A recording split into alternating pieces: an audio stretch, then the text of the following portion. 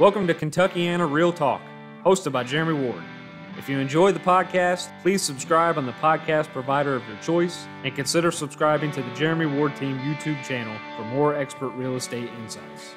Now, let's start the show. Hello and welcome to Kentuckiana Real Talk. Today I'm here with Debbie Brown of Ward Realty Services. She is one of my most experienced agents in the brokerage. Debbie, can you tell us a little bit about your background and how you got into real estate? Oh gosh, that's a long story. Yes, it is. Okay, so I graduated from Bellarmine University, and I graduated magna cum laude. Hey. You know I was smart, right?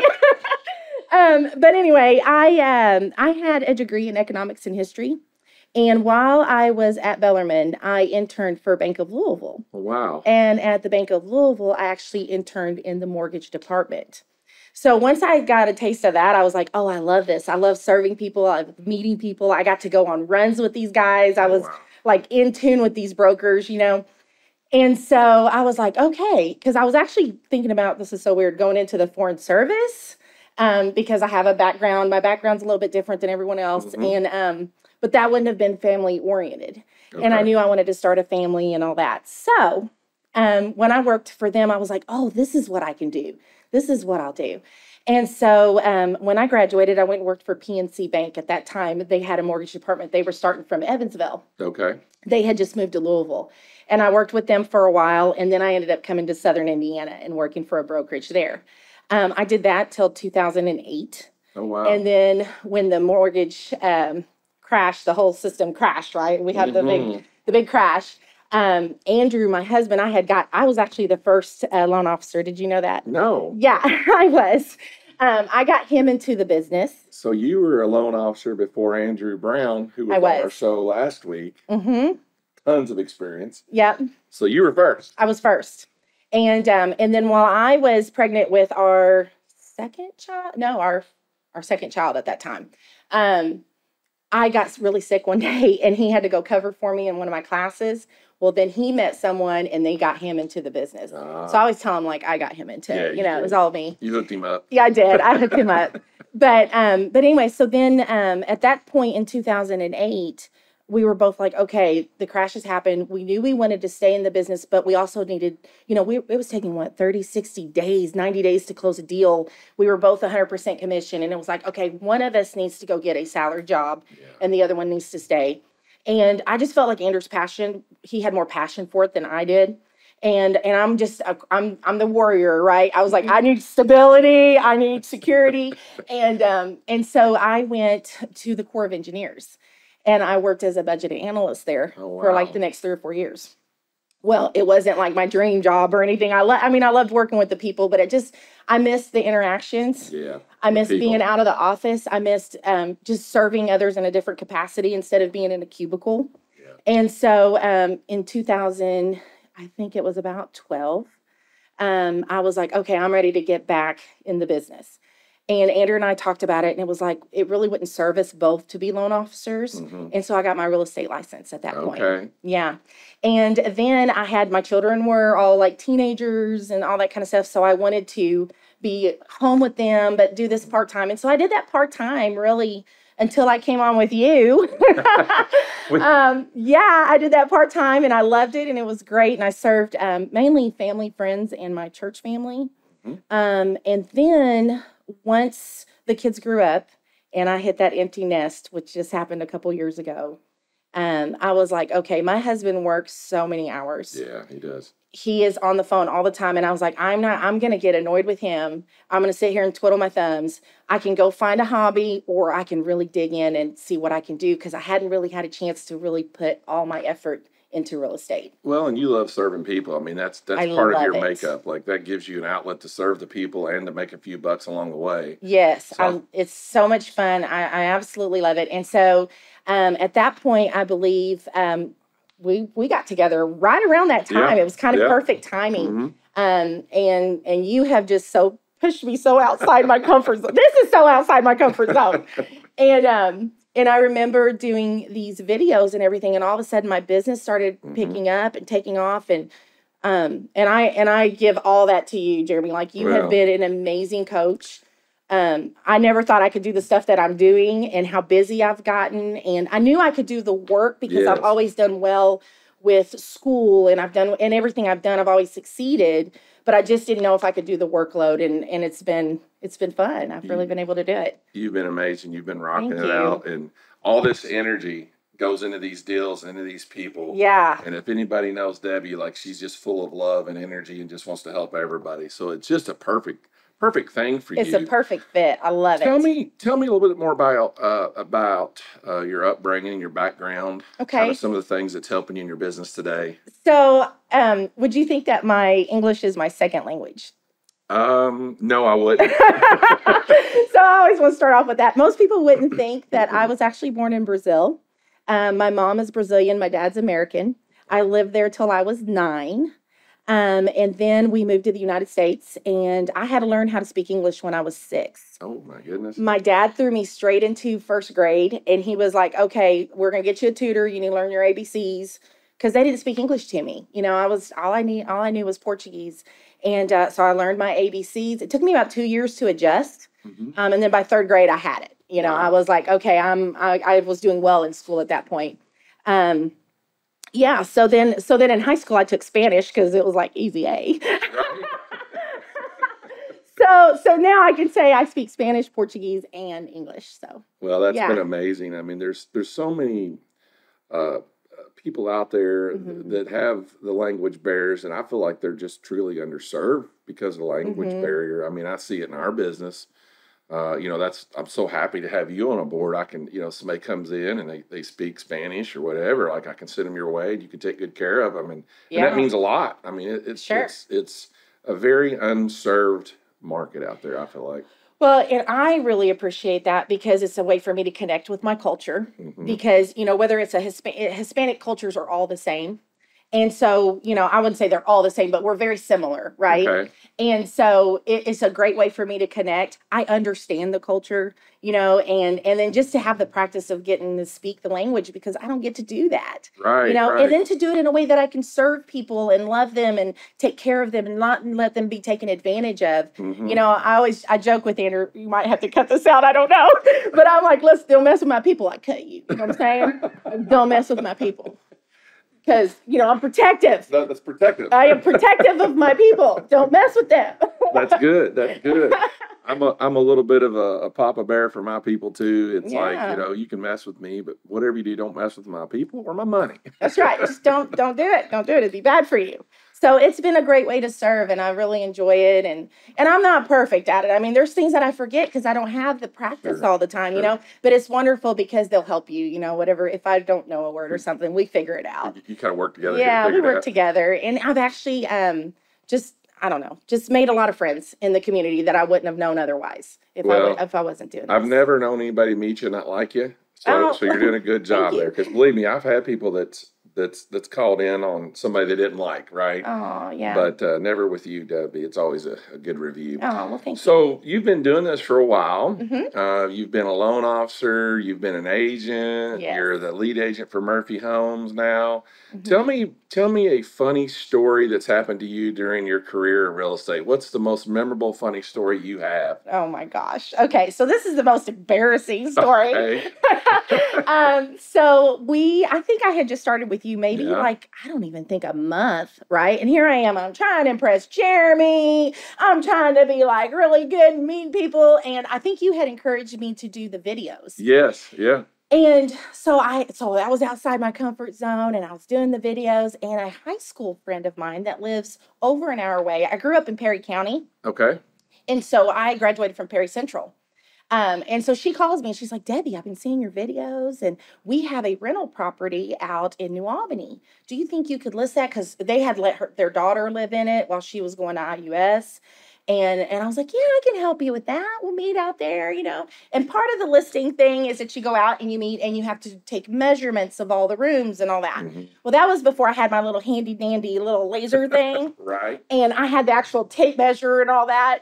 And so I didn't know what I was doing at that point. I mean, I did, but I was like, I had to take my. Now I'm like, I'm. You were old school. I was old school, but after that, after this little incident, I was like, I need the laser. So anyway, so she's helping me because I always, we're going through the home and she's holding one end of the tape and I'm holding the other. And we go down to the basement and part of it's not finished. You know how you have a little unfinished area, and that's where she's got the washer and dryer. And I just see that. I'm like zoned out. I'm apparently not aware of my surroundings. And I go and I set my paperwork on top of that because I got to take measurements and write it down.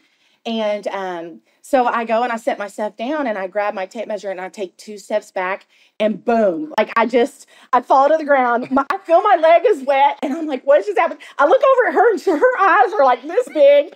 I'm like, oh my gosh. And I look down and I had fell in there something. Oh my goodness. I know. And I'm like, oh my God, I could have broke my leg. Like I was in these like stuff down there and I was like, oh my gosh. So I pull it up and I'm so embarrassed. And this is like, we were close, but not super close. Like, I was so embarrassed.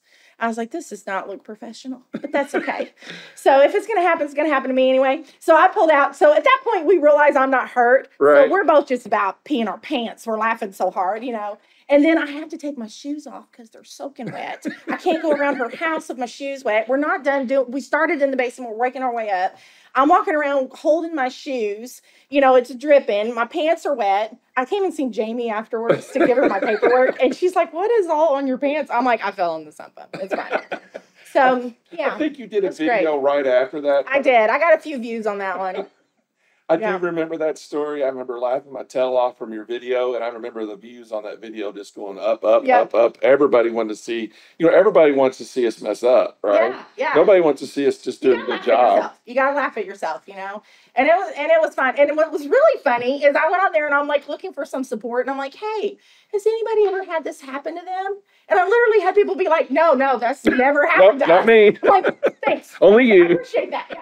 Yeah, pretty much.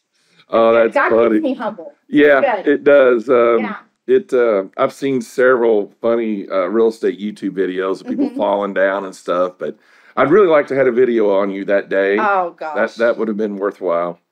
So let's get back to a little more serious note. So as I mentioned before, you're the lead agent for Murphy Homes, Chase Murphy and Murphy Enterprises.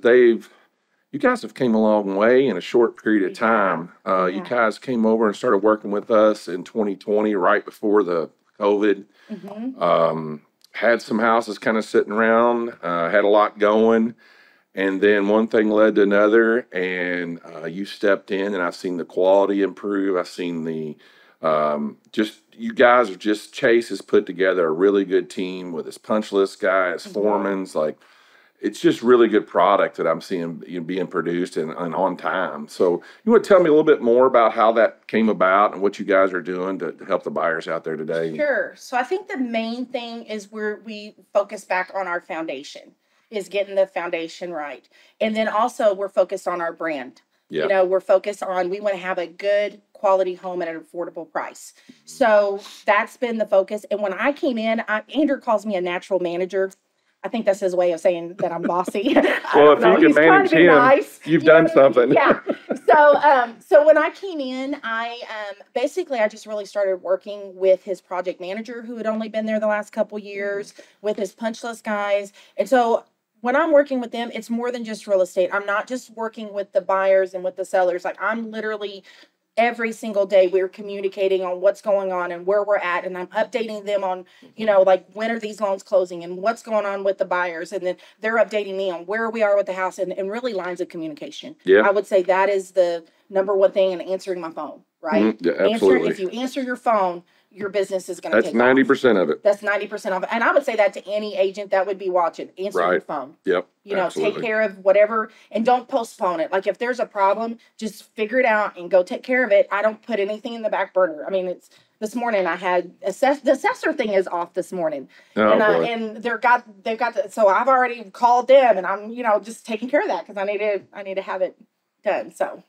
No, it's really shown up. I mean, Murphy Homes was a great company when we started working together, but I've just really seen it getting polished. The numbers are going up. You guys are selling more homes. We had an open house down at your townhomes in Sellersburg a week or so ago, and I was really impressed with the layout, the quality. You've got a model home there where people can come in and sit and kind of get a feel for how, it's got furniture in it and everything. It's staged. It's beautiful. Thank you. And for the price point, I mean, those things, as you know, we can't get them built quick enough. Well, it's funny that you brought that up, because on that one we built 4 originally. They sold really quick within a couple weeks. Once they got to a certain point, right? Those 4 went. I think within 2 weeks we had all 4 of them pending. They all 4 closed about the same time. We had the other 4 going. We decided to keep one as a model so we can pre-sell the next ones that are coming up. The other 3 have all went pending, and they have all sold last week. So right now we don't have anything under construction. We're just starting on the new ones. They'll be ready in December. They're 3 bedrooms, 2.5 baths, 229.9. I mean, they're a little over 1,300 square feet, and they're beautiful. And if you get in early enough, they're still, like, we have certain selections that we have, but you can pick within those, right? So it's a neat product, and we're streamlining everything. Yeah. So it's just becoming smoother, and the longer we work together, the smoother the better it becomes. To get. Yeah. Well, one of the things that's been so impressive about those townhomes, I mean, for one, it's a location right in the heart of Sellersburg. For 2, price point, and for 3, I'm seeing these buyers walk away at closing with equity already. These homes are appraising for more than what you guys are selling them for, and there's some other benefits within that. What are you doing for the buyers up there and in Murphy Homes? I know you guys are doing some financing options and stuff that's just incredible for these buyers. So this is so cool. Chase is the builder there, and he is offering a $5,000 rate buy down. And what's cool about that is it's a real rate buy down. Yes. Okay. So a lot of what you hear right now in the market, they're doing these 3-2-1s. Okay. Well, the reason you don't want to do that is because, you're going to get that lower rate for the first or second year, but your payment's going to go up on that 3rd year. Yeah. And not only that, you have to qualify at the higher rate. So what we're doing is we're qualifying people already at a fixed 1% lower rate. We can qualify it, and it doesn't change on them. Their payment doesn't ever change. It's fixed for 30 years. It's fixed for 30 years, and they love that. They love working with Andrew. He can explain all that stuff to them, and it's just a great incentive. And Chase is just, and I will tell you, like, Chase, he's funny. He's a good old boy, right? Good old country boy. Yeah. But I've known Chase for, it's going on 20 years now. Our kids are actually married, and, it's just kind of neat. But he is a builder that I love working with, because if he sees something that needs to be done, like, Chase will work to get it done. Yeah. He wants to get the deal done. He wants to take care of his customer. He wants to do all those things. Yeah. And it's nice to work with him. Well, I've worked with several builders over my 20 years in real estate, and usually, and I'm not trying to be ugly, because I understand builders have cost and all these things, these budgets they got to meet on building these homes, but usually it's kind of their way or the highway. Exactly. And what I've noticed about working with Chase, he's pretty flexible. Like, He's he will very kind of, flexible. he'll bend, he'll move. Now, he's got to hit his numbers, but he'll do whatever he can to help the agent and the buyers get that deal done. I mean, sitting here paying a $5,000, buy down off the sticker price. It's nothing extra. Nobody else is offering that. And he's doing it across the board. Across the board on all his stuff. We tease him all the time about being the builder for the people, The builder for the people. And he loves hearing that. But no, he really is. He's got to stay within some lines. But, I mean, I've seen him bend and move and flex to get these deals done. Well, and what I love about him, too, is if you can tell, a little high energy, high maintenance. Good energy. Yeah. And I'm always like, oh, my gosh, this just happened. And, even this morning I called him about the assessor thing. I'm like, you're not going to believe this. Da-da-da-da-da. And he's like, dapper. It's fine. It all works out. And he just doesn't stress. He's got so much on his plate, and he doesn't really let it get to him. And I admire that about him. Yeah, I asked him, I said, to work with that. Chase, how do you carry all the stress? Because, we're talking about millions of dollars, several different neighborhoods, flip houses. I couldn't do it. Apartments. Like, the man's got a ton of stuff going on. And he said, well, I just learned that if it's something that I can't change, why stress about it? I told him he needs to rub some of that on me. I know, because I stress. On me. I stress about everything. I do too. It's terrible. So what is some of the stuff that you're, other than the buy down, that you're telling the buyers and just helping them, even on resale homes? What are some of the angles and stuff that you've worked over the last 6 months, a year, to help these guys get these homes? So he does some of these flip homes, and is that what you're asking me? I want to make sure resell for Murphy, and just resell for somebody at church, or what's some things that you've been kind of helping advise buyers and sellers that's been working? Well, first of all, and this is, I'm not going to steal it because it's not mine. I just seen it recently and it's true. And it said, when is the best time to buy a house? You've probably seen that meme, 5 years ago. 5 years ago. Right? Yeah. Like real estate is going to continually go up. This is the best time. Had I known that 20 years ago, I would have been investing. Me too. Way more than I really didn't, right? I was just the way we did it was buy a house, take that equity, buy another house, buy a better house, raise kids. Raise kids. And if I had to do it over, my goodness, how I would have invested back then. I would have never sold any of the houses I bought. Right. Yeah. Like I flipped houses. I should have never flipped them. I should have kept them and rented them. And I tell people all the time, I wish I'd have bought every house I sold like in 08, 9, 10, 11. Yeah. It'd have been crazy. And it's going to happen 20 years from now. Yes. It's going to be the same story. And even though they're like, oh, well, rates are a little higher, or, houses seem really high. No, houses are really cheap. They're going to get a lot higher. And so our kids now, because we're in a position that we can, you know what I mean? Our parents weren't in the position where they could really help us in that way. You know what I mean? Right. We're in a position where we can, and we can give them, and we're so much more knowledgeable, right? So like our kids, they bought a home, a little fixer-upper. My son doesn't plan on selling his house. He's going to keep it. And that's his first rental property. Because when they move in 2 years, he's going to take the equity out of that house. He's going to put it down on his next house. Take the equity out. Why did I know that? Right. Equity. What was that? And just keep the house. I sold the house and took the equity. Why didn't anybody tell me that? Right. I can have both worlds. So he's going to take the equity out. He's going to then, buy his next house and still keep that as a rental. And have them pay that off, and then eventually, right? He's just taking 100% income on that. That's he calls it his first rental. That's a good attitude. I love that. Yes. My daughter and her husband are doing the same thing. They're actually buying one of the townhomes because the townhomes they're priced so good. Yeah. Right? And then you have that 10-year warranty on it. They're getting a brand new home. They're going to live in it for 2 years. This is their first rental. They don't plan on selling. No. This is their first rental, and then they're going to rent those. So my advice would be buy. Yep. And start using that equity wisely. Talk to me, talk to Andrew, talk to you. I mean, like we have learned. We've learned the hard way. We learned the hard way. Yeah, absolutely. I think that's great advice, Debbie. I've been telling a lot of my clients, like you're looking for a 3-2, but maybe you can't afford it in today's, times. Let's get you in a 2-1 if we can, because at least you're getting your foot in the door. Sure. You're going to start building that equity. Maybe that'll be your first rental, and you use that to pay for your second house or second rental or your dream home. Sure. And right now, honestly, the rent is going up. I mean, you're better off to just buy. Buy. Yeah, absolutely. Absolutely. And like I said, and use that equity. Gosh, I wish I would have known that. I know it. Equity. Right? Equity. That invisible money. Well, and we've seen, there's more equity in the households in America now than there ever has been. So I think that just goes to show that, if you're thinking about buying or renting, it's a no-brainer. Buy. It is. It may make you sweat 1 month or 2 or something, but sure, 20 years down the road, even 10 years down the road, you're going to look back like we have and go, man, I wish I'd have bought more. Well, and honestly, Andrew and I are looking at the townhomes. We're thinking about buying a double side and start renting that. I just think it's a good investment. I'm considering it, quite honestly, because it's, for a rental that's brand new. You don't have any issues, nothing I got to worry about. I got a 10-year warranty. Yep. They can move in, it's ready, and the rates are the rates, but I'm seeing those homes probably will get up to around $2,500 a month. They're already it's a no-brainer. Yeah. It's a no-brainer. So if you can pay where are they at? $219, $229 now? $229.9. $229. And you can get $2,500 a month. It's a no-brainer. Oh, yeah. And the whole time, a lot of people miss that. They look at just what they're making on their payment, right? Well, my mortgage is $1,500, and I'm getting $2,000. I'm only making $500 a month. No, you're making $500 a month. The tenant's paying for it, and the price of your home's going up. Yep. Equity. You're gaining equity and a payment, and that's really where you're making your money. And then, like you said, when it pays itself off someday, if you need money, you go back in and grab that equity and use it for something else. So.